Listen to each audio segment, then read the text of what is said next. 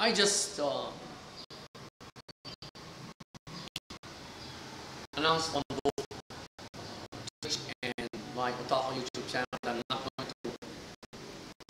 going to do live anime reviews for a while. And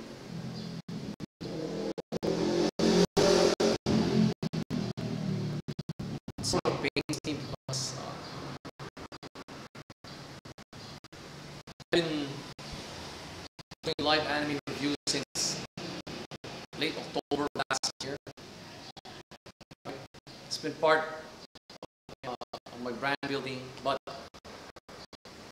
when you know that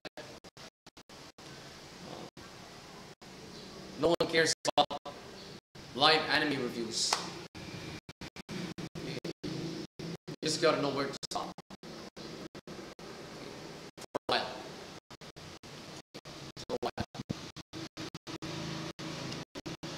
I said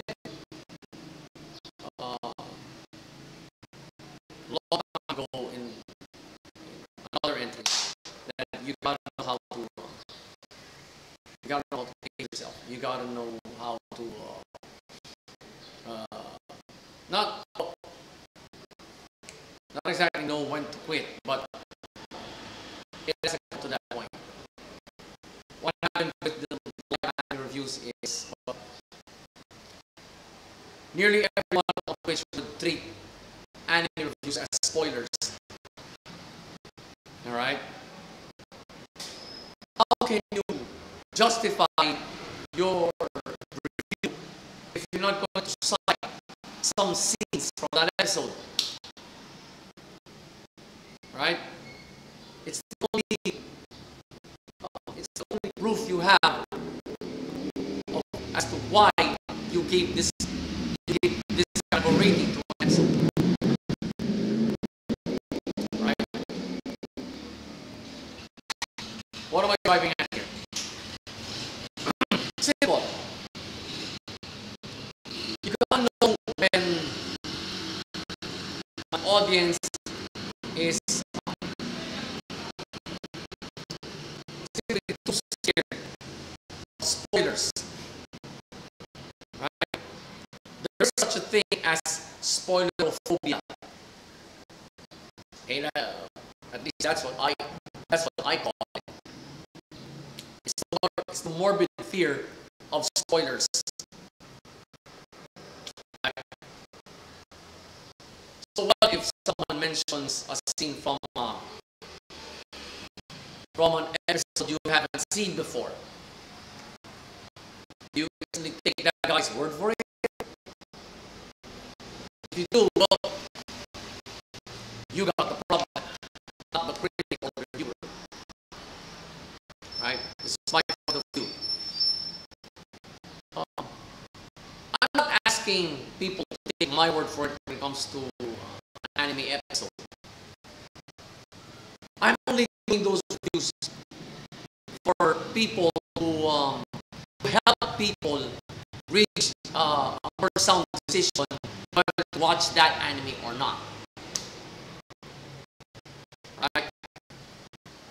My rating it's just my opinion. Right? If you're going to take that as a spoiler and tell me no spoilers, please. You're getting all wrong. It's just a review. Why are you taking it as a spoiler? You know what I'm saying, YouTube? So here's my power tip. If you feel you have spoilerophobia,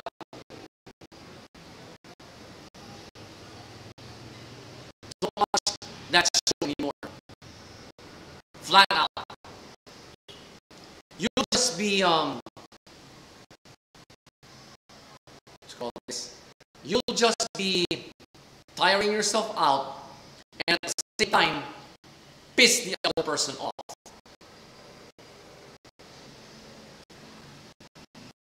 Basically. Right? Huwag mong basagin ang trip ng iba kung ayaw nakarinig ko ng spoilers ng sinusubaybay yung TV show.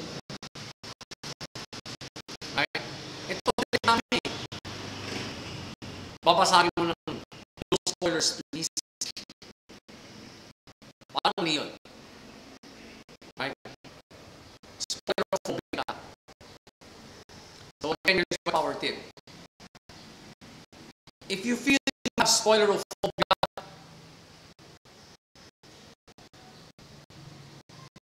just shut up and let the reviewer or critic do his thing. Don't take his word for it. Alright? Basically, that's it. If you feel you are spoilerophobic, don't take the other person's word for it.